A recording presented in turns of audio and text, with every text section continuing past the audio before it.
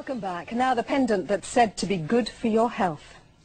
Its makers claim it can protect Londoners from electromagnetic radiation given out by machines in the office and the home, everything from computers and mobile phones to toasters and televisions.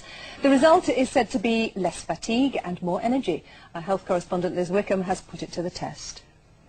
The human body, like all living things, has an electromagnetic frequency. Cells in the brain, for example, communicate electronically.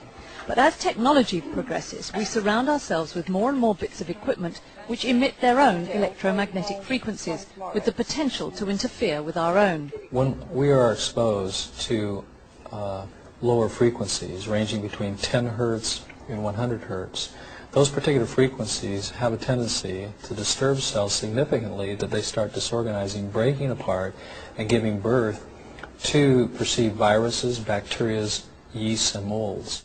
A new invention called the Q-Link, a pendant consisting of a cell, a circuit board and a copper coil, claims to help us fight the effect of interference from outside electromagnetic forces by reinforcing our own signal. Cynical that such a small thing could make any difference, we commissioned Dr. Young to do a series of tests on 2 office workers and our VT editor, Jessie, who spends long hours completely surrounded by electronic gadgetry. After a weekend away from equipment, Jessie's blood was tested. She'd had a sleepless night and was suffering headaches. Then, after a day in the edit suite, it was tested again. Just so you know, this is what healthy cells look like: round, separate, organized.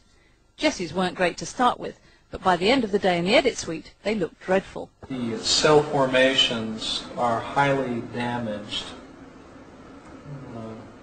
There's some crystalline form, chelation of acids. Similar effects were seen with the other girls. Then they were all issued with Q-links to wear for 3 days while continuing the normal working routine. After that, Dr. Young tested the blood again. The difference was remarkable. The cells were more organized, there was less yeast, less bacteria, and the white blood cells, the neutrophils, which are the major aspects of cellular cleansing, were active and mobile and moving throughout the bloodstream. Jessie had slept well all week and noticed other changes.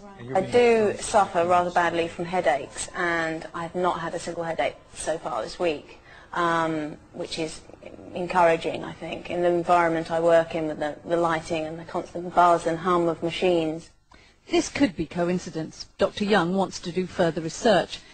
In Southwark, this is Liz Wickham for London Today.